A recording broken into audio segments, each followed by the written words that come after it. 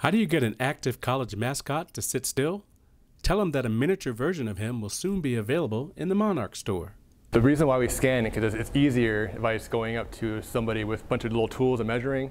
You can actually scan with video, and it's way faster, probably more precise, and it's just easier for the engineer. The process is referred to as reverse engineering, the reproduction of another manufacturer's product following detailed examination of its construction or composition.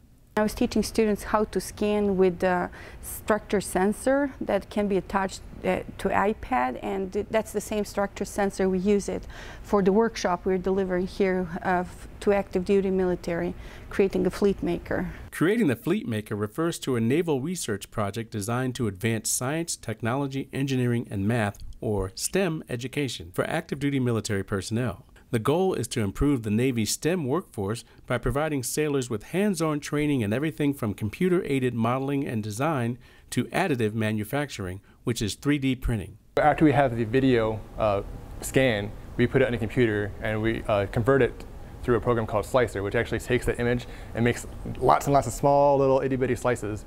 So when you put it into a 3D printer, it's actually printing out one slice at a time from the bottom up. So you guys, how you get your full toy model.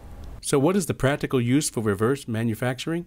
In industry, you have to go sometimes to the field, you have to scan some parts, you have to make some spare parts, you have to scan the environments. So we use this kind of technology a lot in engineering to reverse engineer and to build some parts. As for scanning and printing Big Blue, we were approached by the Strom Center for Entrepreneurship to create STL files so one of the student companies can print. And my understanding is they would like to sell the small 3D printed Big Blues at the Monarch store. For the Batten College of Engineering and Technology, this is Keith Pierce reporting.